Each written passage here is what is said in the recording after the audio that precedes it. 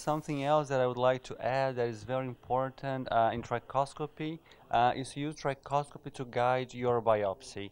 So in all hair conditions, you can use trichoscopy to guide to find the best biopsy site, and that's going to help your pathologist to give you the correct diagnosis.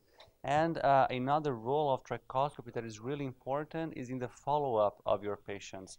And it's really nice because you can take before and after pictures and show to your patients that you are doing the right thing for them.